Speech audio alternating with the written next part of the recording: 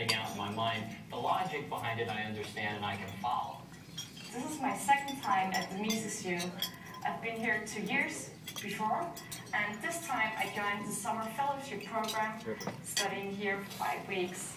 I studied the calculation problem in the welfare state. You have more time to really get to know what the others are doing. There's been a lot of PhD students here, and you get a lot of good ideas for like how you could do a PhD with an Austrian angle. So that's been really rewarding.